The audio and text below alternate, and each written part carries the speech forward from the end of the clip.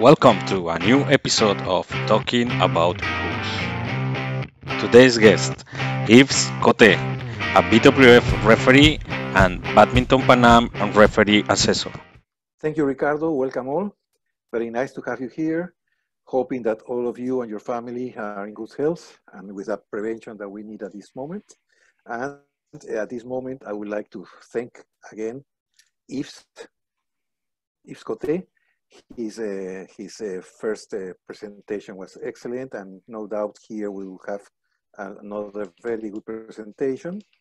And also, please, we are welcoming your questions. Any doubt you have, this is the right moment to go through them. And Ricardo, thanks for putting everything in place on this, and welcome. Welcome to the second session. The goal of this one is to look at a very important document that is called Prospectus. We'll be looking into this. This prospectus that you have received is a real one from a tournament where I was the head referee. When I prepared it, I placed some mistakes in it. My main reason for that is I want this to be a learning tool. And we will go through that page by page. I'm telling you this right away. Everything that is written in the Thai language is right. As I cannot type or read that language, I did not touch it. After that, we'll talk, we will go one page at a time, checking different mistakes and that why I did these things. We'll talk about ranking and seeding because this is also important on this. After that, there'll be some questions that some of you had either on this or on other things. And we will have after that one or two videos of things that happen in tournament. And so it's easier for it will be easier for the officials, for the referees to understand how to deal with these issues. Before I start on the prospectus, I want you to understand this thing. We are at all times dealing with people.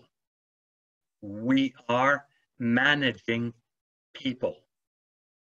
And to this effect, it is very important for all of us, if we don't know how to deal with people, we must learn how to deal with people.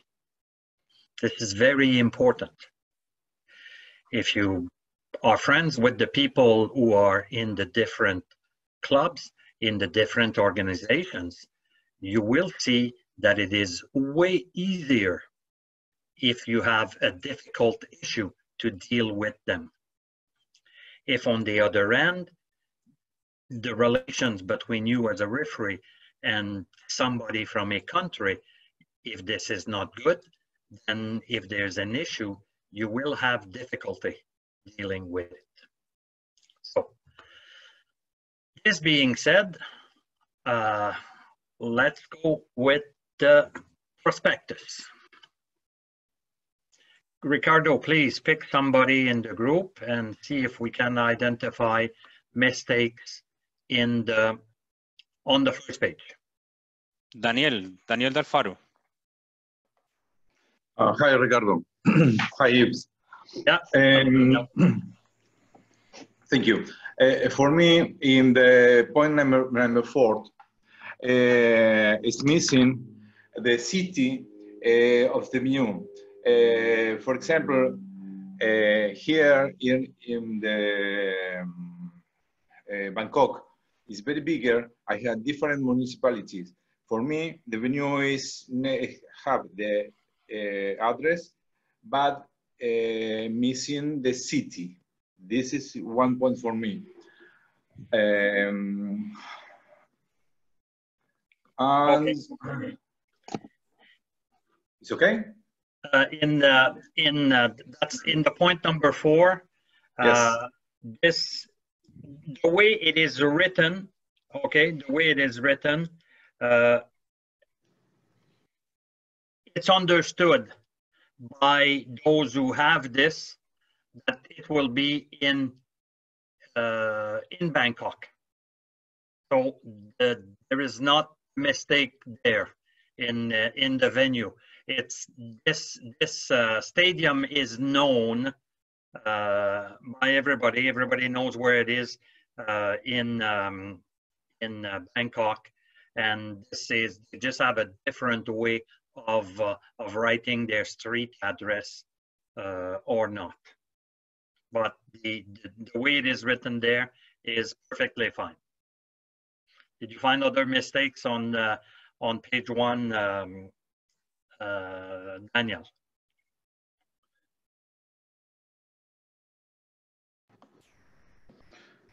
Sorry, I don't listen well, teacher. Can you repeat me? Did you find other mistakes on page 1? If you haven't, it's no big deal. We'll just go to somebody else.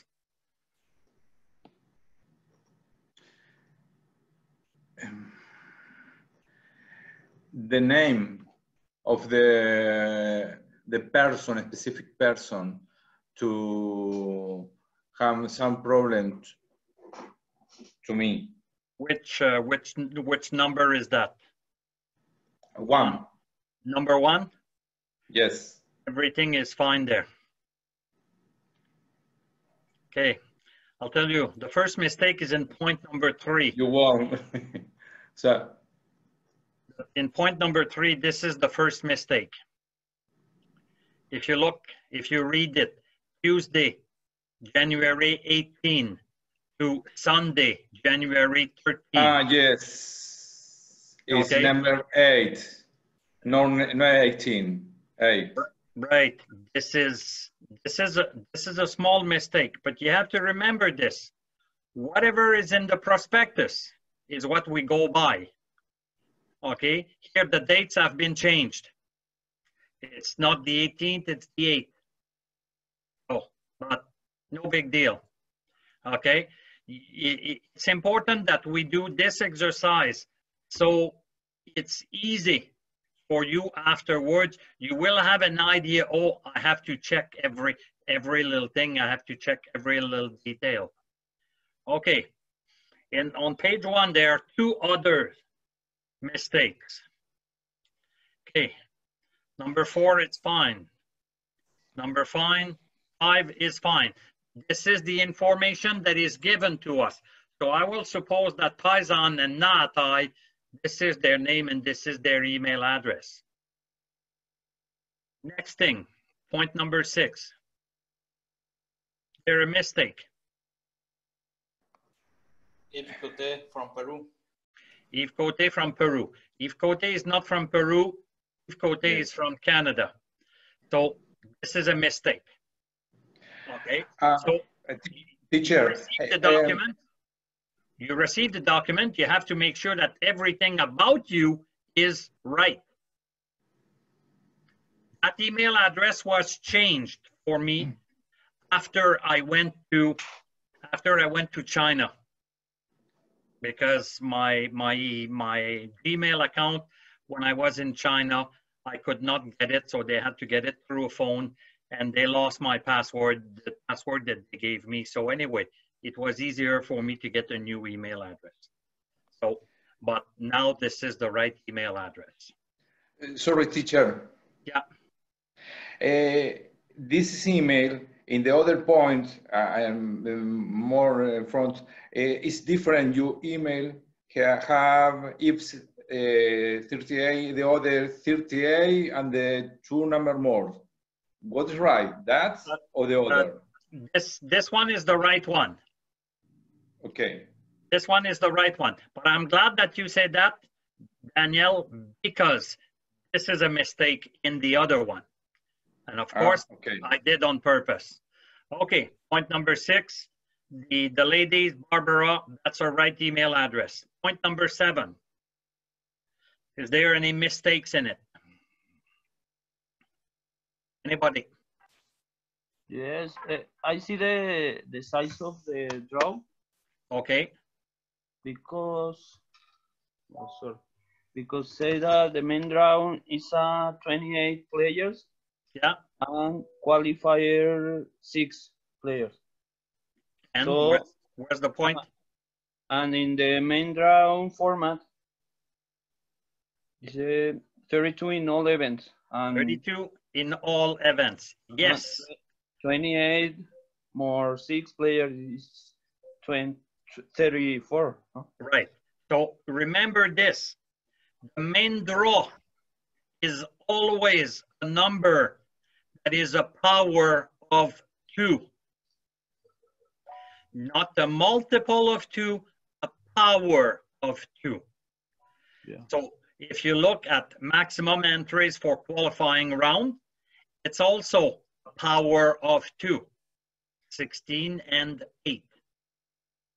So very good to notice that. Okay, that's all for the first page. Let's go to the second one. So it should be qualifying 4, shouldn't it? Because I have 1 qualifier per 8 spots. It's not main draw of 24 and 6 qualifiers. It would be 4 qualifiers. There's 4 qualifiers. Yeah, all the qualifiers. Thank you, Ian. All the qualifiers are 4. Yes, not 6. Yeah, I changed them. Okay. Next page, page number 2. Anybody found anything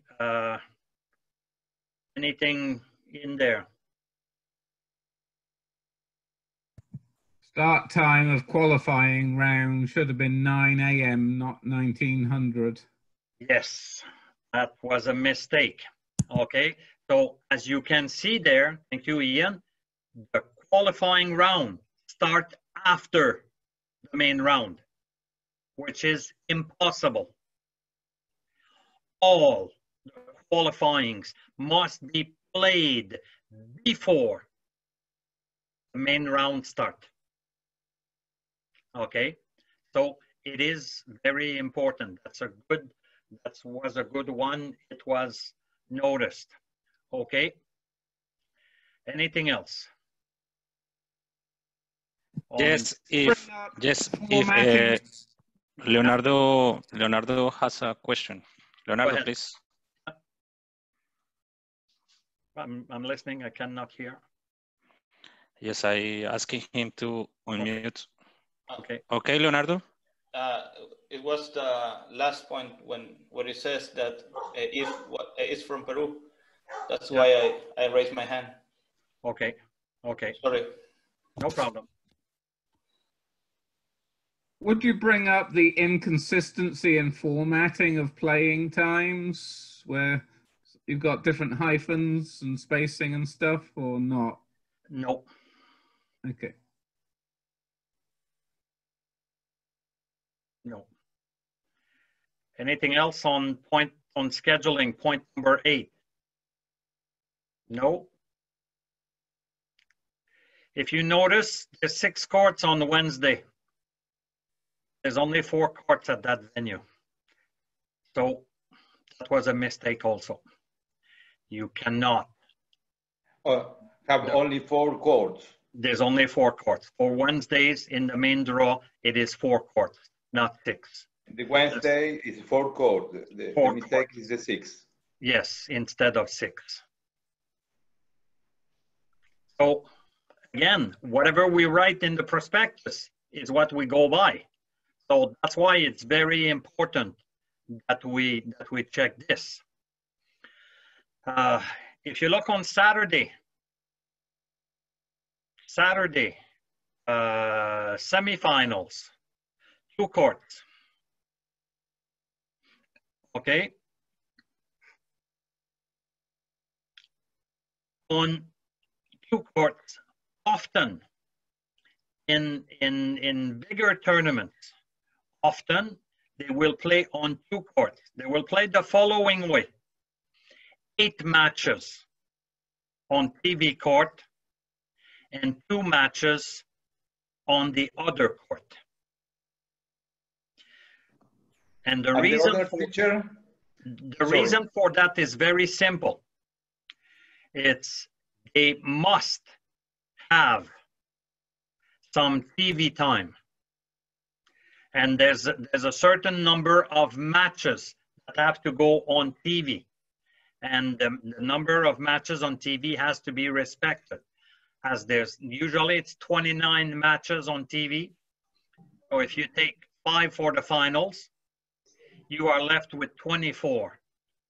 So semi-final, 8 matches, quarterfinals, 8 matches, second round, 8 matches.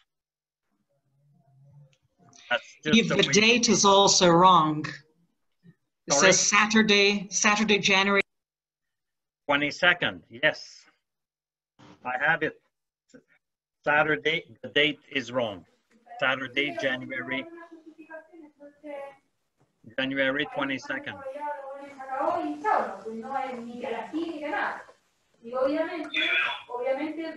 Is the scheduled time on Wednesday correct then, with only 4 courts? Because I actually ran numbers with 6 doing 30 minutes per match, and it would have been very close to 6 courts.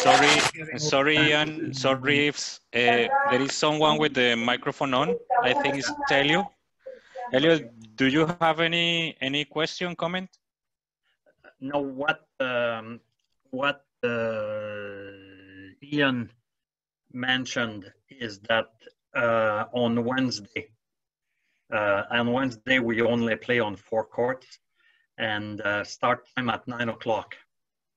We cannot start before 9 o'clock unless something exceptional happened during the tournament and we must modify the schedule. But otherwise, we can never start before 9 o'clock. So the start time is 9 o'clock and the finish time is a suggested number, okay? Some matches are fast, as you know, others are a little bit longer. So the other mistake on that one was Saturday, January 22nd. It's January 12th. So that was the mistake. Anything else on page 2? Is it reasonable to actually expect players to be called 30 minutes before the scheduled match time? That's more than I've normally seen published. Yes, it is. Yes, it is reasonable. It is reasonable, but it has to be mentioned at the team managers meeting.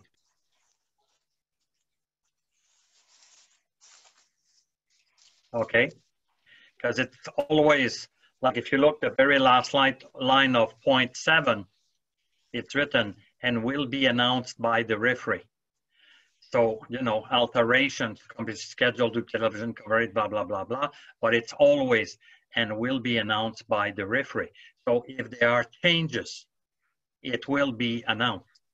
I'll give you an example.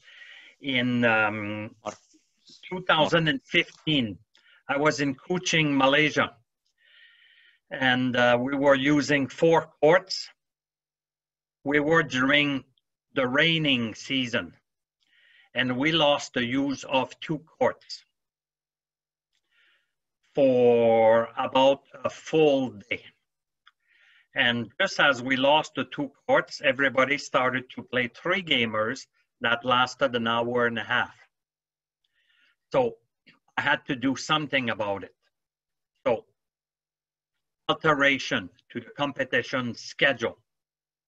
That's what I had to do. And I discussed with the tournament organizers, with the BWF, and we talked, okay, about if we move these matches from the Wednesday afternoon to that time. So we tried to do the best we could. Why? Is because we had an emergency situation. That's all. So, and I said to the coaches after that, when I talked to them, I said, it's very important that you understand this. I just have 2 courts right now.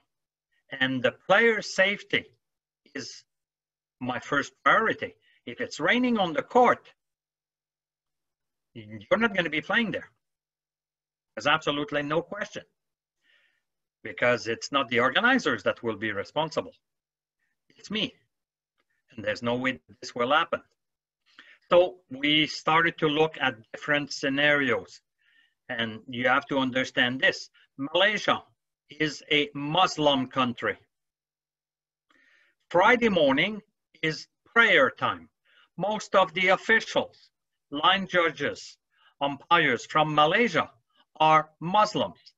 Therefore, we cannot have them for that time. So we had to deal and discuss, and because we had no choice but playing on Friday morning. So, you know, emergency situation.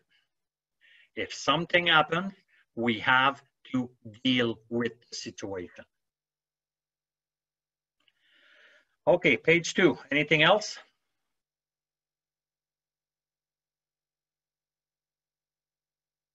Anybody else? Ian.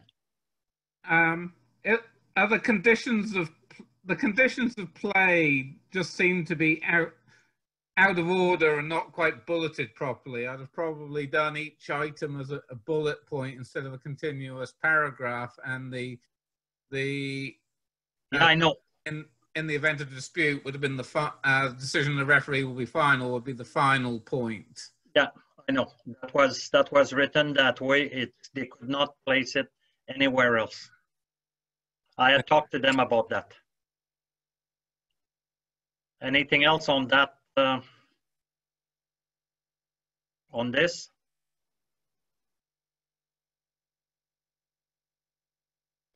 Point number 12, there's a mistake.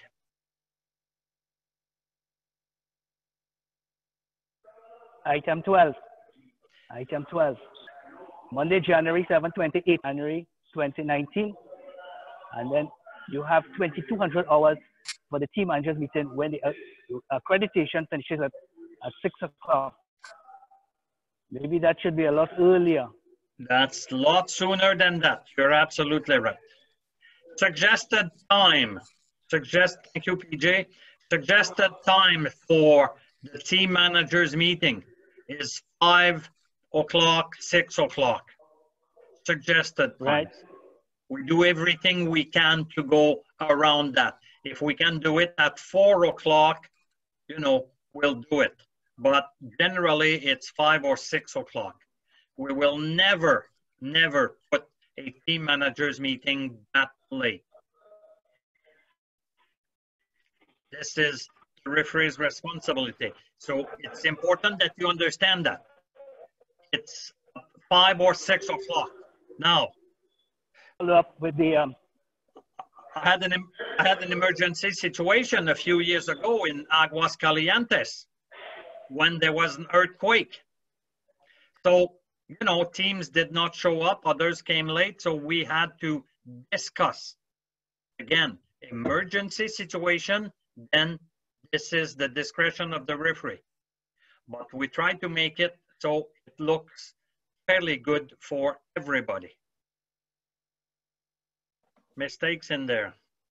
Is same to the meeting coach. In the point number 13 is the official meeting is 11 in the night.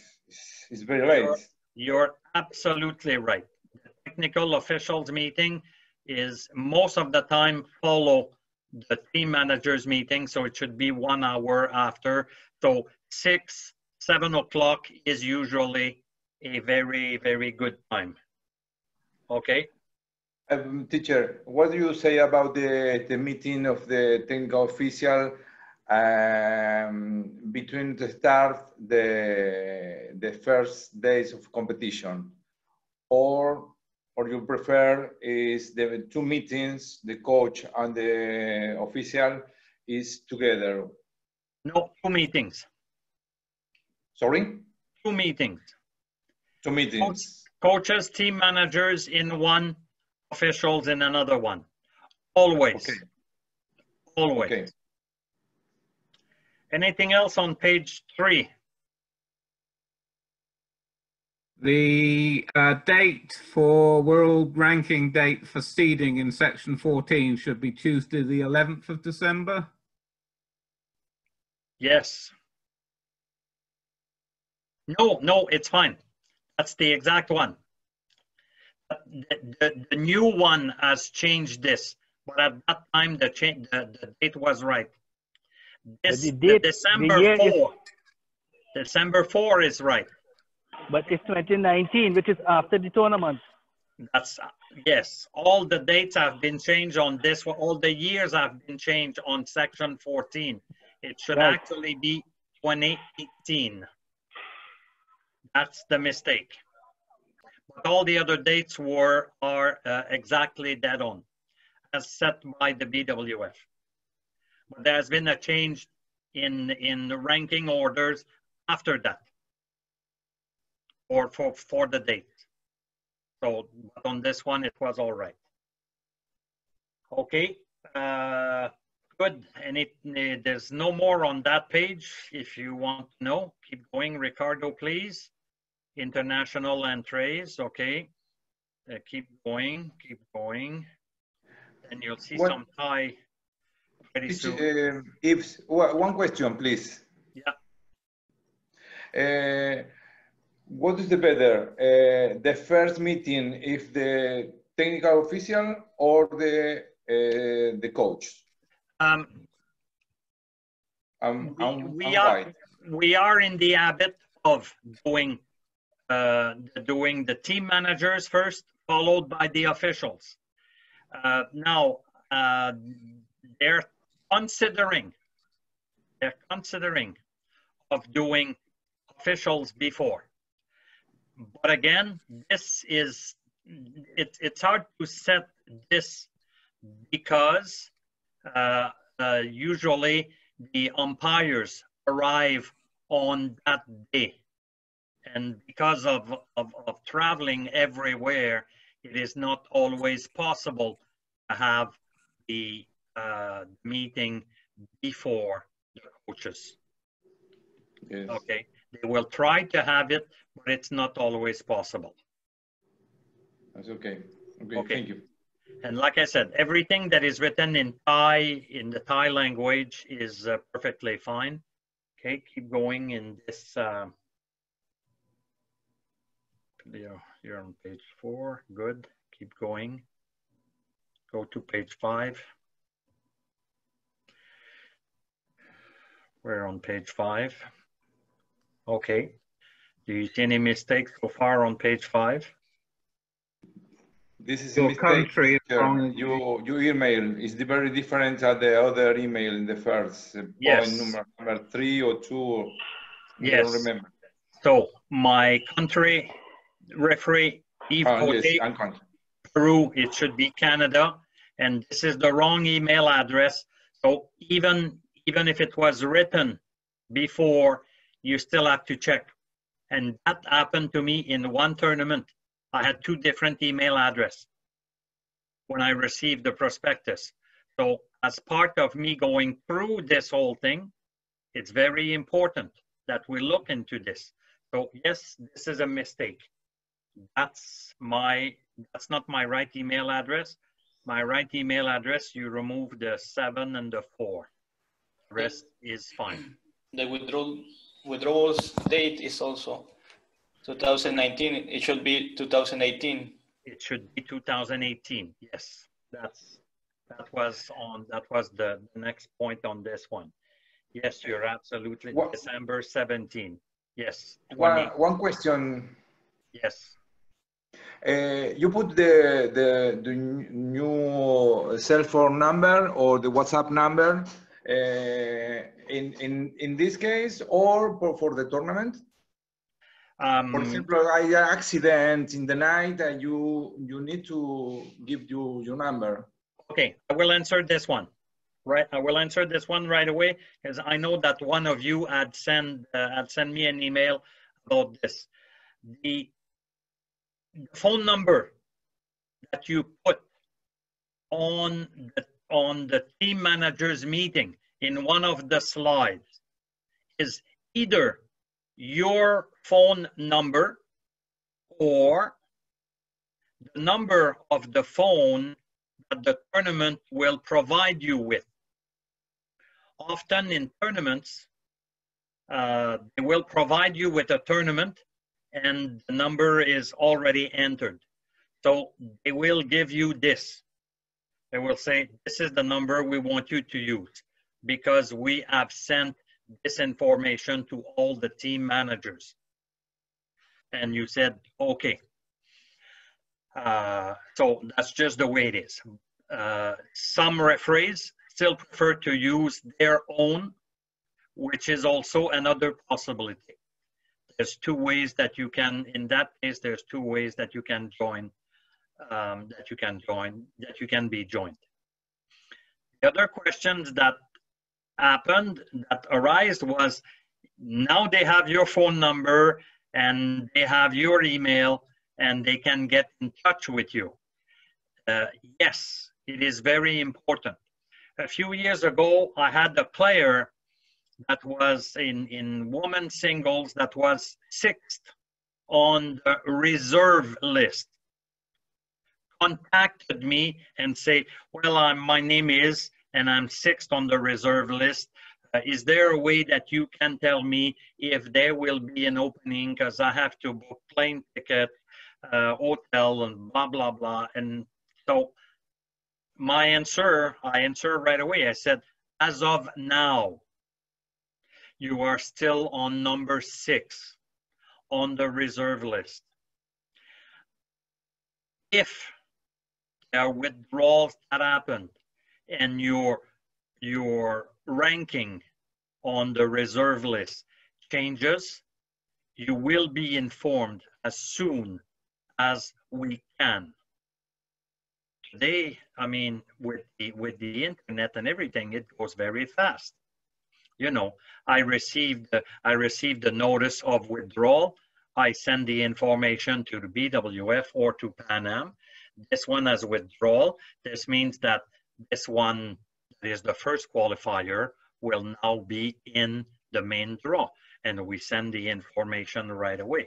So if there's a reserve list, then the person that is 2nd on the reserve list, we said, you are now number 1 on the reserve list. And so that's how we deal with this. It has to be with information that is from the tournament. Anything else? Sorry, I cannot answer this. If you cannot answer this, if they disagree with the ranking with BWF or anything, you just said, please contact BWF. Here's the person in charge of this tournament. You know, I mentioned this just before the meeting started with Herman, and I said, look, even though it was written in the prospectus, I had a coach that told me, why is there only 4 seeds in all the events at the Pan Am Juniors? I said, sir, that was written in the prospectus, and this is the Pan Am regulation for the Pan Am Juniors. If you have any questions about this, please talk to Herman Valdez. Okay, and then the person went and talked to Herman and they discussed, because we were at the tournament. But if we're not at the tournament, then email nowadays, and I just will send, and say, okay, that's just the way it is. Okay, Ricardo, keep going. Page 6, I think most of everything is in Thai, so I have not touched that. Yeah, keep going. Keep going. Go through page 7. Let's go to page 8. Page 8, there is a mistake. Anybody? The cancellation fee. Cancellation fee, 150%. It will cost you 1.5 times what you should pay to cancel. This is wrong. Most of the time, it is 50%. In fact, that number was 50%. I just added a 1 before. Okay, keep going. Next page. Item 26. Okay. Item 26. Item 26. What is it all about, PJ? The doping. Why are we telling the players what day we're testing? Exactly. Exactly. In the referee, you will know, as a referee, you will know ahead of time if there is doping control or not. You must still, in your PowerPoint presentation, you have to talk about doping control. Okay, you have to say, even if you know, you're totally aware of the fact that there will be no doping control, you must mention there is a possibility. Why? It's because the doping agencies can come in a competition. They can go to an athlete before they start to play. They can go to the hotel. Okay, so the way to solve that for us on the referee side, there is a possibility that we will have doping control. As of now, I do not have a date, but there is a possibility. Now, you never tell them when it will take place. Never, never, ever. Even if the doping control is targeted, you receive the list, and as the referee, you will be the only one to receive this. The deputy referees will not know when. So even if you know when it takes place, you keep that to yourself. When the people come, you meet with them, you discuss, and they are showing you their list. We are doing this. This is targeted. This is Johnny and Billy and Andrea and Michelle. Okay, that's just the way it is. Remember this with doping also. They can go when they want and ask for a sample. What we suggest to them is, please, please, please, please, do everything you can. So it is after the last match of the players. And I will tell you, 99% of them will go that way. At the end, there's always one that was, no, I want to do it now because I have other things to do. This is not your concern. Once they have entered the building, once the anti-doping people have walked into the building and they have introduced themselves to you as the referee, you must tell them when, with regard of the players that were targeted or drawn out of the hat, you tell them this is how, this is when is their last match. This is what we suggest. Otherwise, there's nothing we can do. Okay. That was the, yes, Ricardo.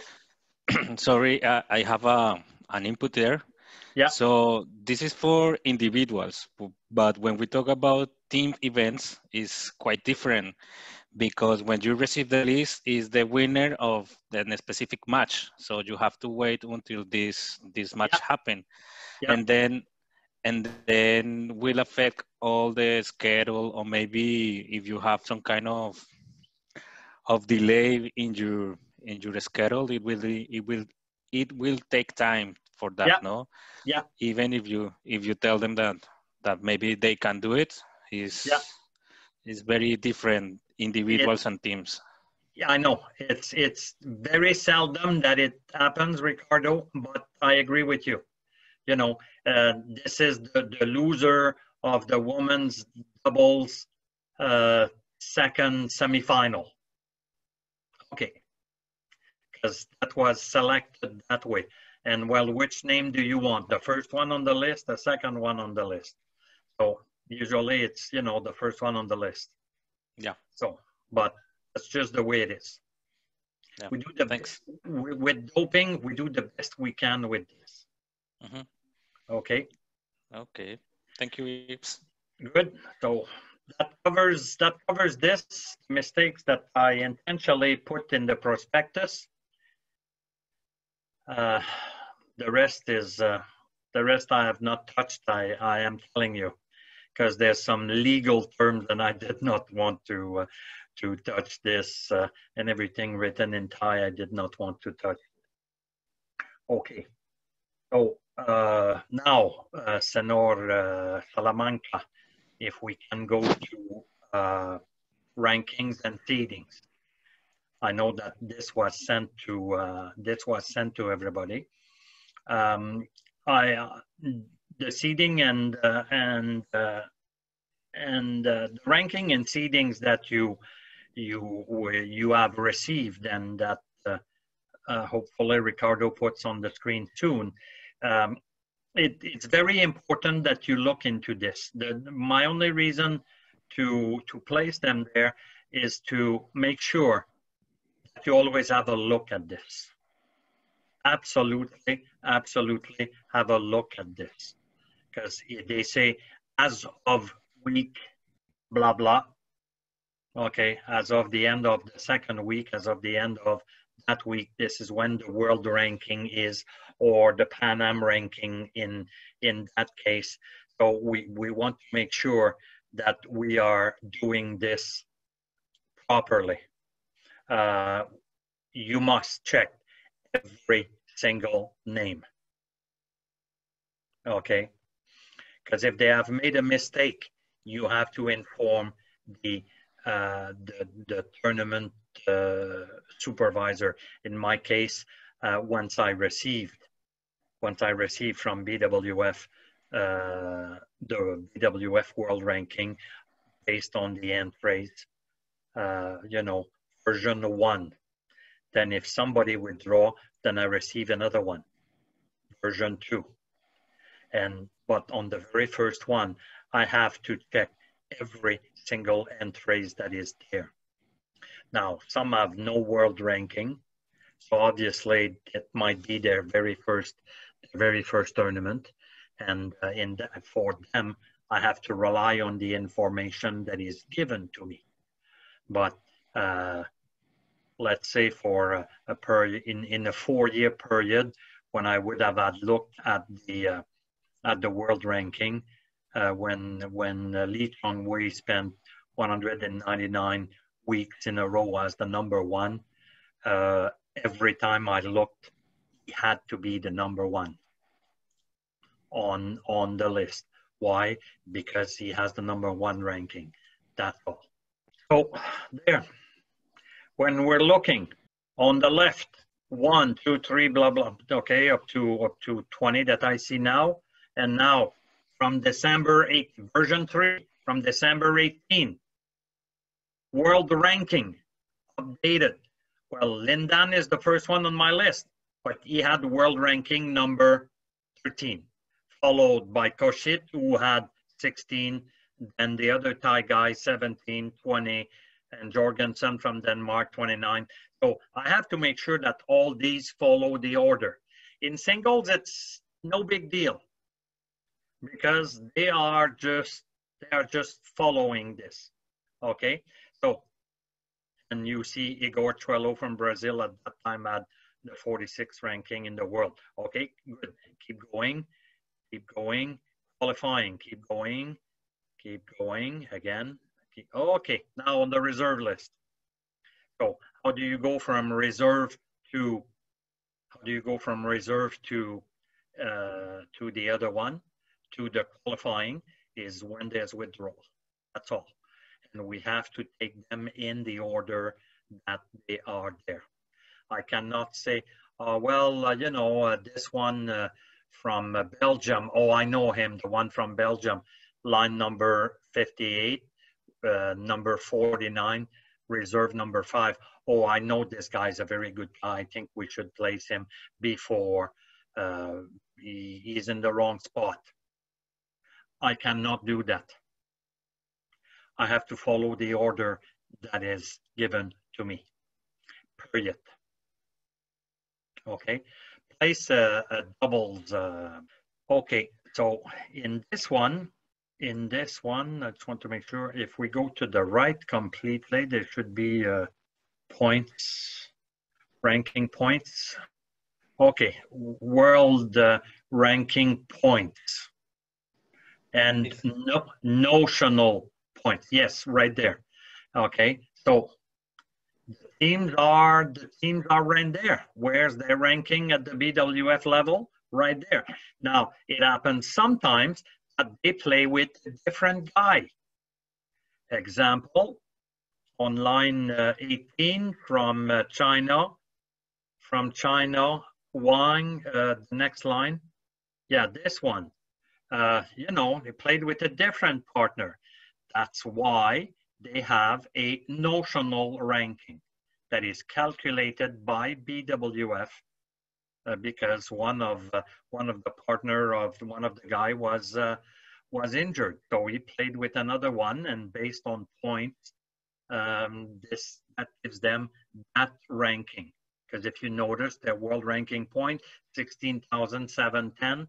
Well, notional ranking gave them 33,420, which placed them in 14 or something like that. Now go down to Taipei. If you, that one. So if you notice on the rank 0, world point 0, 2 new partners, they have a 0, and there's another one after that from Thailand. Okay, same thing, 0. Well, then we have to go with notional ranking. And the notional ranking, there's a formula on that that is calculated by the BWF, by Pan Am, and you take it as is. Okay, good. If we can go to the seeding, please. So it doesn't matter which one, as you can see. Now we do a lot of notional when people have no ranking with that partner, and that's how we go. So it doesn't matter which one you take, like men's doubles, women's doubles, mixed, and then the singles here you see qualifying, and then the reserve list and so on. Okay, so seeding. Now the seeding, the date for the seeding is different than the date from the MNQ. Okay, because the date is given differently to you from the BWF. Okay, if we look at this one, Mr. Angus, his ranking had changed compared to Lin Dan. So if you look at the world ranking now, Lin Dan was 13, is still 13, but Angus is now 12. So this now means that once the seeding is done, the one that will be the very first name on the tournament is Inca Long Angus, period. Lin Dan will be completely at the bottom of the draw. Why? Because he's the second seed. That's all. 3, 4 are placed, and again they can be 3 can be on top or on the bottom, and vice versa for 4, and then after that 5, 6, 7, 8 they are just placed in specific spots. That's all. New regulations also, and I'm going to say it just in case you are not aware of that. You can place somebody from your own country in the first round. Changed last year. I was very surprised. But that's just the way it is. You can place somebody from your own country in the first round. I actually had that from a tournament in Malaysia, and I said, "Was that a change?" And they said, "Yes, it is a change," because I had not received the email. They said, "Okay, no problem. There it is." Okay, so, and then if you go up, we'll see the ladies singles, no, the men's doubles, and then again, you know, ranking. And this is done at the BWF office. So they are published, and you can access this all the time on the net. So if there is a mistake, if you notice there is a period of time between the seeding and the draw. Why? So people can check this. And believe me, they do check it. In Asia, where there's a lot of badminton that is played, there are people with some association that this is the only thing they do. They check world ranking and they check seeding, and this is their job. I wish we would have that type of problem in the Pan Am. Okay, this is for that part. Again, this is a very important exercise. You will avoid yourself some problems by doing that work ahead of time. It's very important when you receive this that you check the list. You check that on, if you're at the BWF level, you checked it against BWF. If you receive it from the Pan Am, you check it against the Pan Am list. If you cannot access the Pan Am list, you said, Senor Salamanca, por favor, get me that list. Okay, so very important. Any questions? Yes. And the last decision is the referee. Yeah. Every. And no discussion. Okay. No discussion.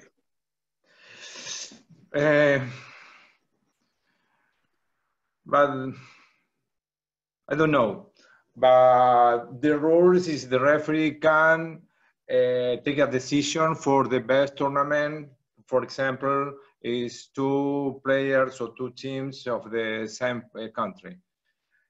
But is if the, for example, the 2 players, the same country, not have the problem is have the match between 2 players of the same country. Yeah. You change or not change in this case? It depends. It depends if this is agreed upon. Okay, I am telling you the rules and regulations of the BWF. Now, Pan Am may, in that case, because... Are you freezing? No, what I'm telling you is that if Pan Am had said, for this tournament, as this is a future tournament, we want to have as many participants as possible, okay, that rule will not be enforced. And Pan Am has the right to do so. Where is this coming from? Prospectus. Everything written in the prospectus. Pan Am decides. Pan Am may say, yes, we will be having this, or no, we will not be having this. That's all. It's a question. The national ranking is only for making to the main draw. It's not used to seeding. If you are a pair and have a national ranking good enough, but it's not good enough to be in the seats. You're right. That's my question. You're right. the best that you can be, if I recall, I had the one like that once, and he was 1 out.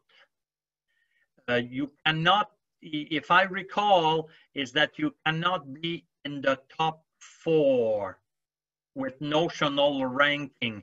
You cannot be seated in the top 4, even if your notional ranking points give you a higher ranking. I think it starts at the 5th seed, if I remember. Yes, that's correct. 11.6.4. Okay. BCL 11.6. That's correct. Okay. Because I had one like that in a tournament before, and I said to the guy, no, you cannot be in the top 4. That's all. Other questions? Reason why I'm saying that, we have 2 videos coming, and it's situations that happened. We will not show you the whole of the video, because in the very first one with the Spanish player, there are things that we don't want to see. But the question is, as a referee, what do you do? You know, there's a situation that is going to arise. Final game.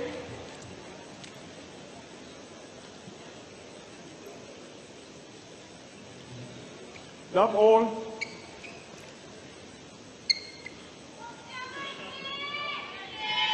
Play. So 3rd and deciding game.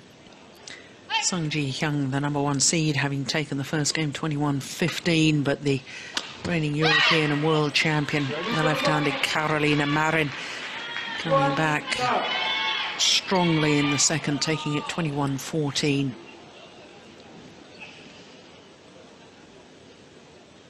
The question mark in my mind is whether the Korean has got the stamina after some time off at the beginning of the year. Whether she's back to full fitness yet, I'm not sure.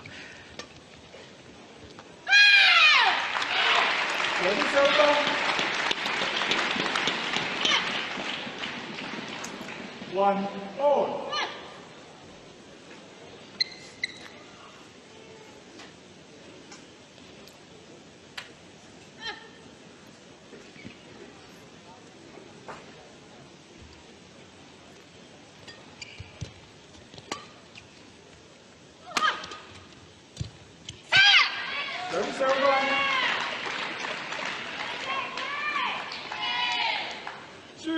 One.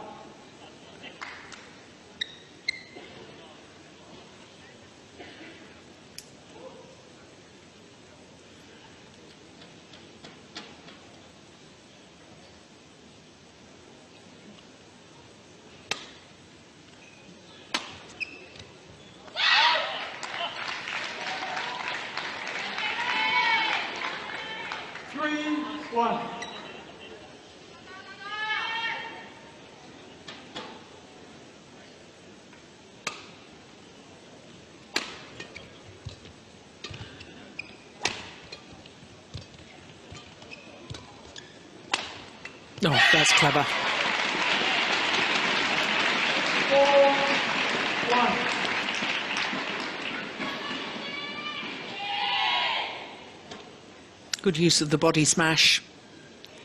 Yeah, very clever.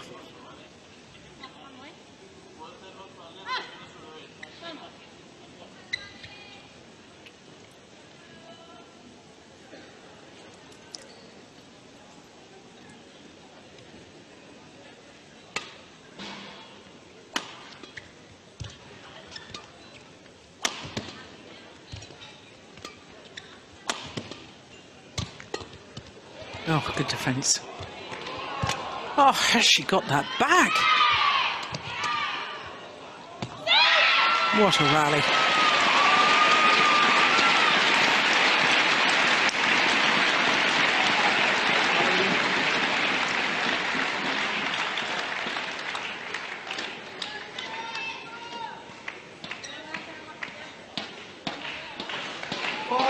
How on earth did Carolina Marin get that one back? I'm not quite sure. Deserved to be an outright winner. And still the rally went on.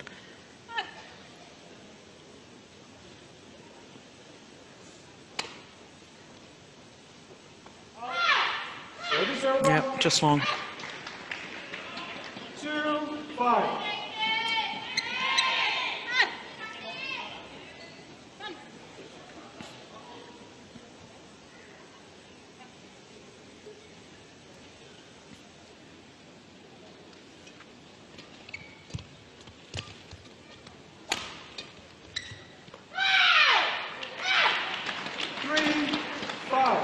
Well, I think it was the right call made, but Sung Ji-hyun, understandably, just looking at the umpire, because of course a yellow celebration can be perceived as trying to influence the line judge.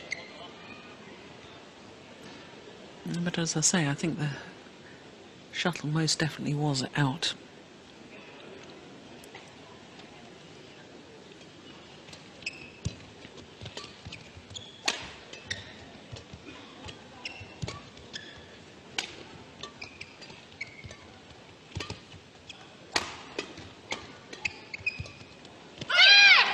Service over.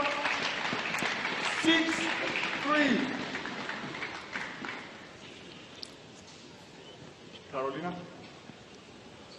Carolina Marin, called for misconduct.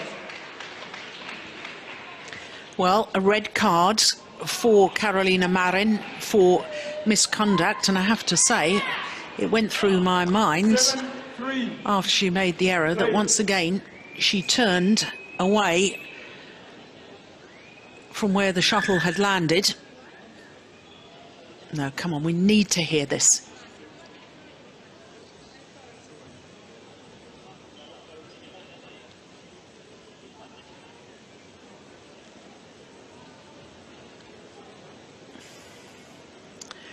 Well,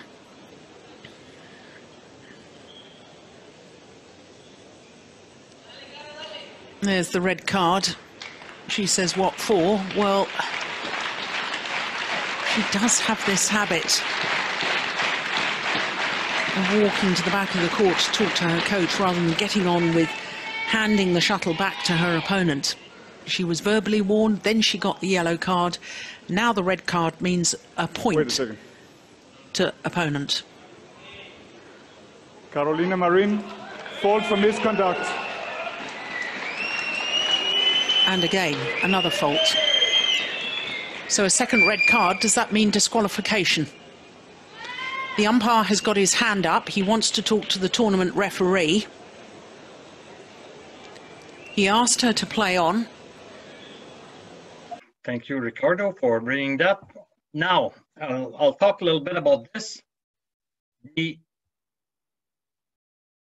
referee. Did the referee do what he had to do? Open question.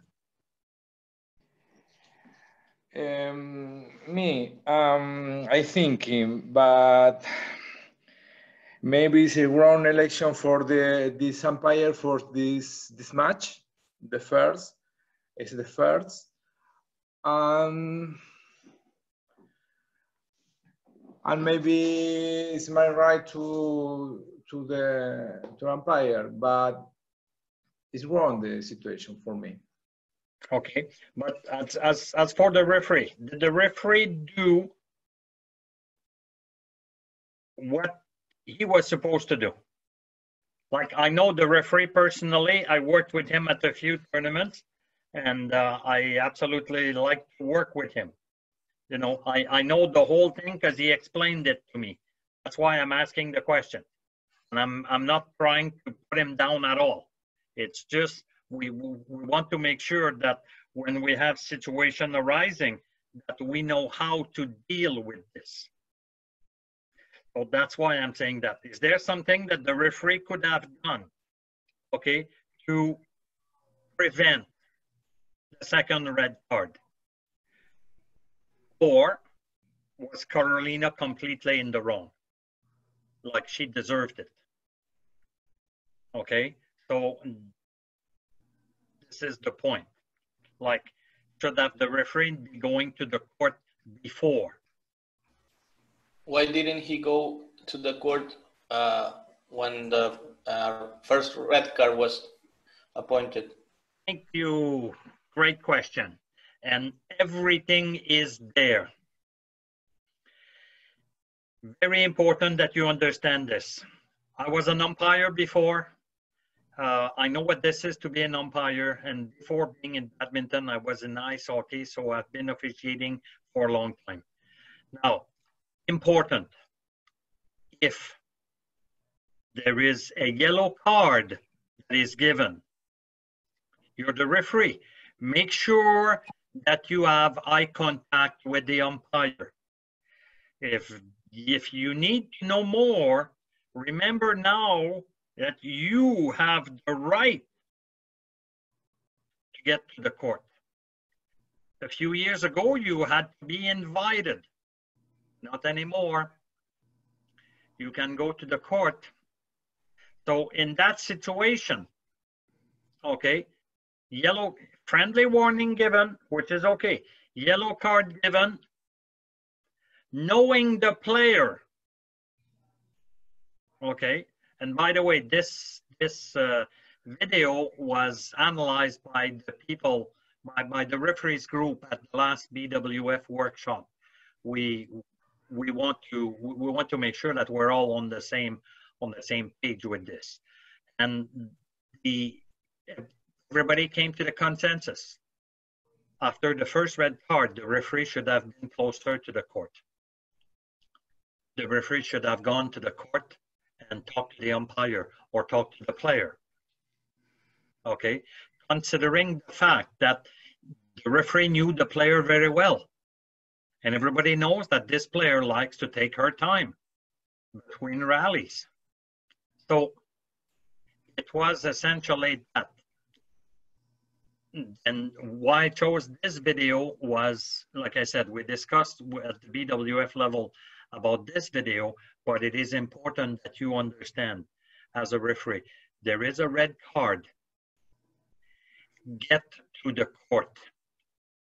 Stop everything you do. Get to the court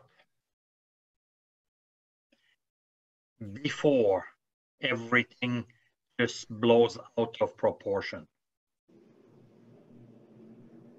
Okay.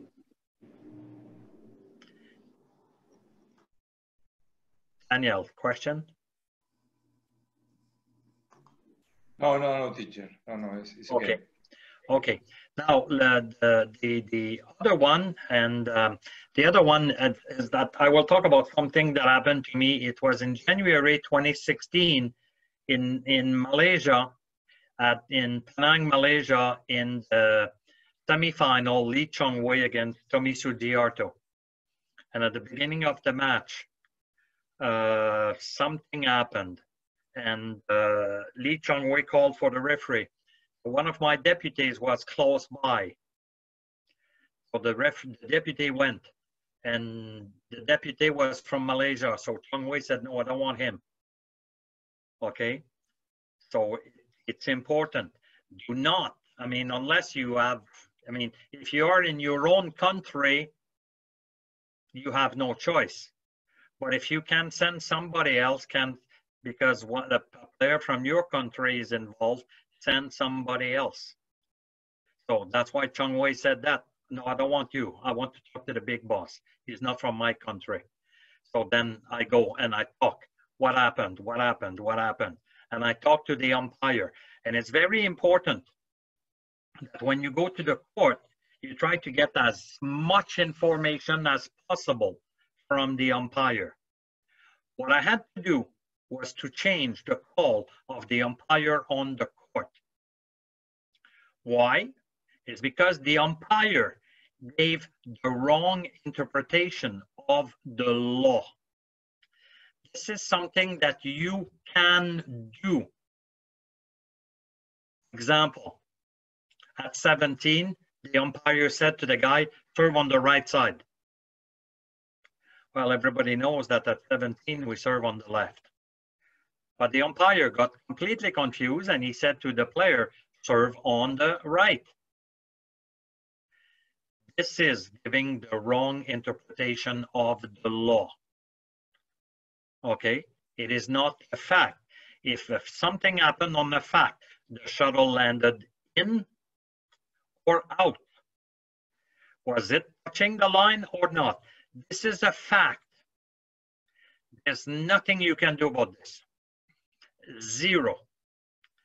But wrong interpretation of the law. So I made a big mistake when this happened. It took very, very long. I think it took over 10 minutes, which is way too long. When we go on the court to try to solve the problem, we try to have this done within a minute. And if it takes 30 seconds, that's even better. So, but in my case, it took like something like 10 minutes. Why? Is because the umpire did not want to tell me exactly what happened. It was very simple. He called a receiver's fault before the serve was delivered. The same way you cannot call, if you're the service judge, you cannot call the service fault before the service is delivered. The umpire cannot call the receiver's fault before the service is actually hit, before the service is done. So that's what I did. I changed the decision. So rather than being 6-4 for Giarto, it was 5-4 for Giarto. Okay, and that's how the problem was solved. So first mistake of the umpire he made, he did not want to tell me what happened. I had to like just about to twist his arm so he would tell me. Second mistake, and this one is the absolute worst that you can do. Put on the internet, on social media, I call the receiver's fault on Chongwei today. Oops. So, por favor, never, never, never, ever use social media to talk about badminton at a tournament where you are working. Somebody a few years ago was an very experienced BWF umpire, had received his call. He was doing the semi-final the next day between, I think it was Lindan and Chongwei semi-final. And he put on the internet, hey, I got the semi-final tomorrow between Chongwei and Lindan. Somebody called, sent an email to BWF, said, look, what is this that your umpires are know ahead of time, and they put that on social media to impress their friends. And so the referee had no choice but take the match away from that umpire. What is my point here? Stay away from social medias. For us at the BWF level, like I use social media, I'm on Facebook with my friends. You will never, never see any of my my posts about what happened at a badminton tournament. I'll go back to this Chongwei Sugiarto in Malaysia in 2016.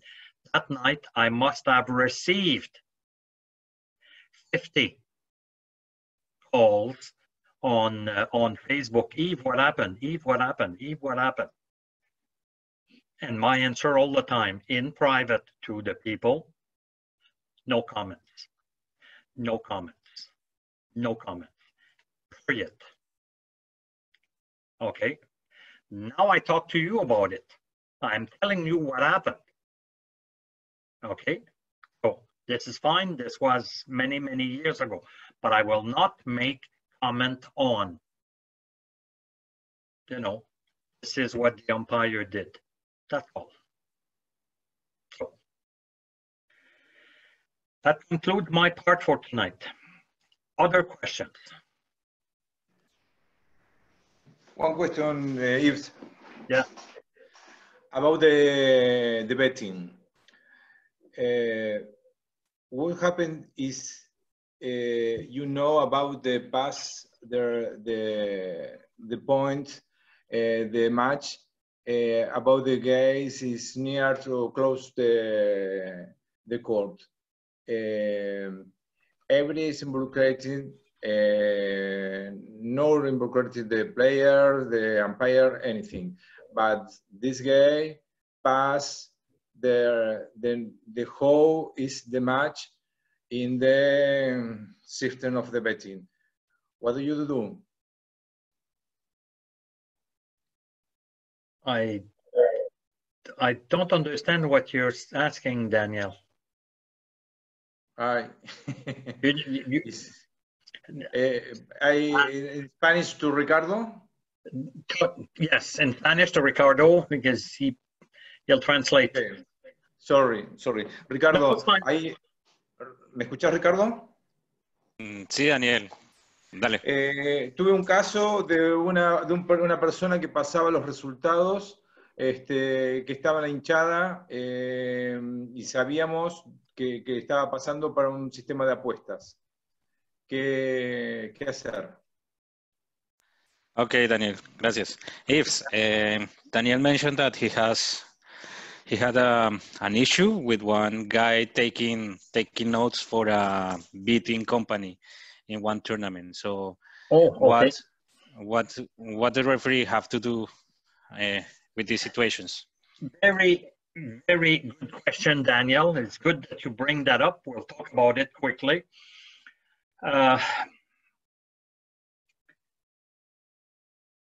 You have to be absolutely sure that they are doing something that is illegal, okay, like in that situation. And it may influence the result of the betting. Example, in some tournaments, there are betting companies that are there, and they paid a fee to the BWF to have the right to have their people there, and they go with the bet and everything. Okay, but at the same tournament, and that happened to me, I remember in the Netherlands, where I knew one of the person, and I knew that he was not there for any of the companies that were betting. And he was isolated in the stands, and he would transmit information. So I talked to the gentleman of the BWF that was there. I said, this guy there with the white shirt sitting right over there, I know this is what he's doing. Okay, and they went and asked him to leave. That's all. They went with the police and said, sorry, you are not authorized to send information for betting in here, so please leave. And the person left. That's all. Otherwise, if there are no betting that is done, if nobody had paid fees to the organizers in order to have betting, then it's, it is technically speaking not illegal. Not legal, but not illegal also. So there's really nothing you can do.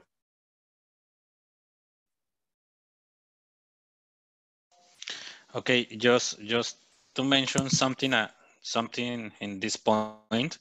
So there is a campaign that BWF have, which is I Am Campaign Integrity, that talks about all these topics about betting. Mm-hmm. Also, it's very important to take note about any person involved in badminton, like technical official, coach, local organizing committee, can bet in badminton or deliver information to other people.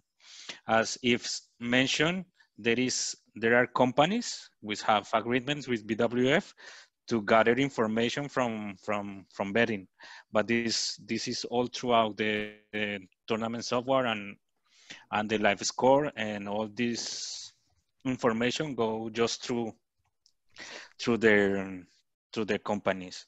Anyone or any person that we see is taking notes and transmitting information into the venue is illegal, and then you have to be 100% sure that this person is doing this, and then ask to the security to this guy leave the venue. Yeah. Okay. No one can't transmit information from the venue. Yeah. It's all throughout the system, just because they have the statistics and everything. You are absolutely right, Ricardo, and it's very important that you start to look a little bit for that. In the Pan Am, we do not have much of this, but it's important that you look around. You never know, and if you're made aware, you must report. You absolutely have no choice. If you do not report, you will be in more trouble than the person that is doing this.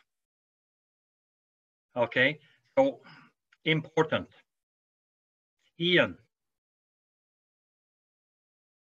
Yeah, we had an incident at the Manhattan Beach tournament 4 years ago where I was deputy, where BWF actually called through to say that somebody was feeding results to the betting shops before they were getting published through tournament software. I think they were claiming they were adjusting odds and stuff because the results were getting. In the case of Manhattan Beach, it was fairly easy to identify the person because there was only one person in the gymnasium who wasn't a member of Manhattan Beach Badminton Club. And thanks for the information, you know, and if you are a referee, you're at one tournament and you see somebody that you suspect, make sure that your deputies are aware of it. Make sure that the local organizing committee are aware of it. The tournament I was talking about in the Netherlands, that guy did the same thing, a tournament where I was in Malaysia. Okay, we had identified him, and he was sending information. You know, I'd say it's not fair because the others, you know, are paying a fee to be able to do this. But this guy, I had seen him in Malaysia, and he was asked to leave. And in the Netherlands, as soon as I saw him, I went to the organizer. I said, this guy there, the big guy over there with the white shirt, sitting right over there, in Malaysia a little while ago, he was in one of my tournaments, and he was caught for sending the information. So we asked him to leave. So please make sure that we keep an eye on this guy, because we don't want this to happen. That's all. So again, it is important. Your role, you must, if you see, you must talk to somebody about it.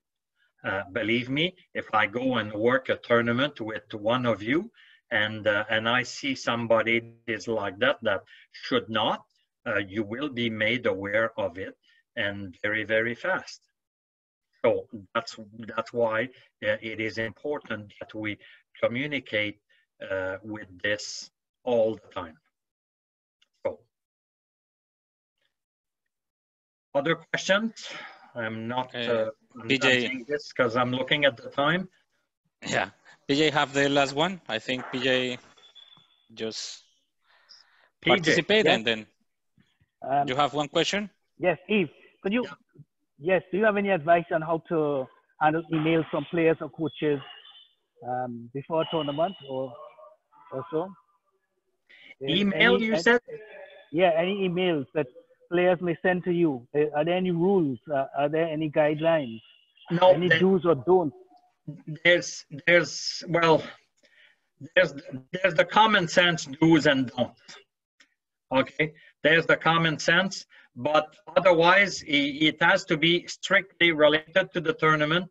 Like the player, if the player is not happy about, look, I should be seeded third on that tournament, but I am not seeded at all. The answer is very simple. Please refer to Ricardo at the Pan Am office. That's the Pan Am office that is in charge of this tournament. That's all. Or talk to Johnny at the National Badminton Association. This is them that are in charge of that. Okay? Do not get involved if you don't have to. Like ranking, seedings, they will say something like that. Remember this, you have to see that there is a problem before the tournament starts. As soon as you receive the entries, you look at it and you make sure that everything is right. If everything is right, then you approve it, you send it.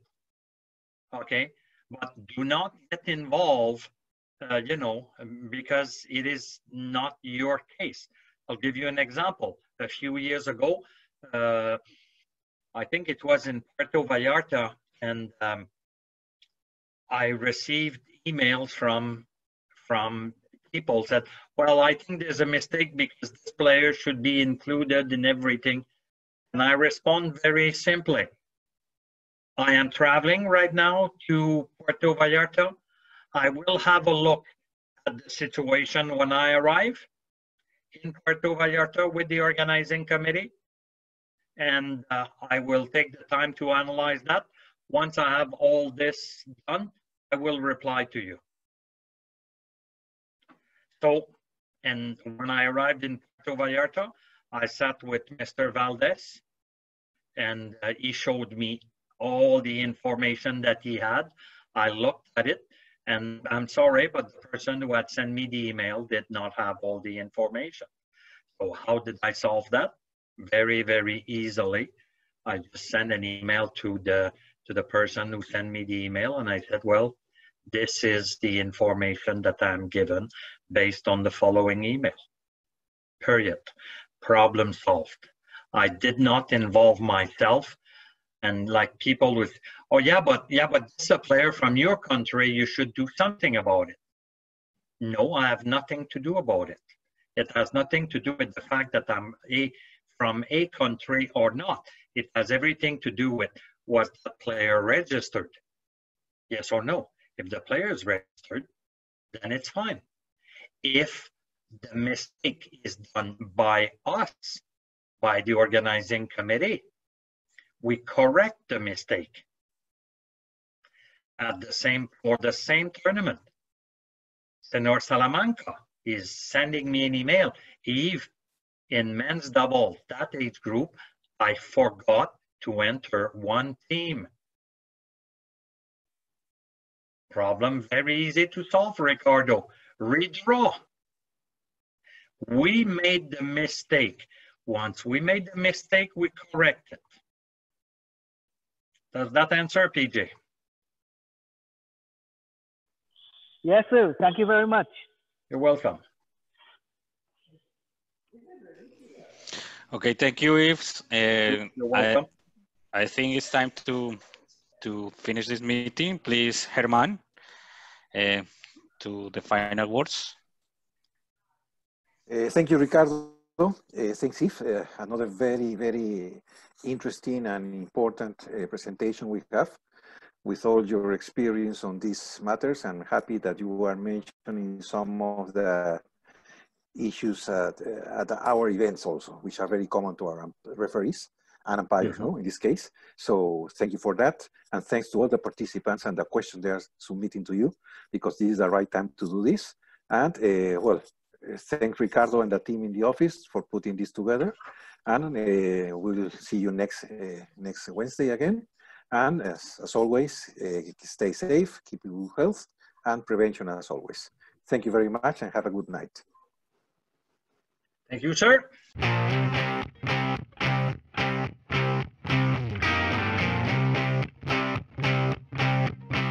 Thank you to all and see you next Talking About Rules, a Badminton Panam Technical Officials Conference.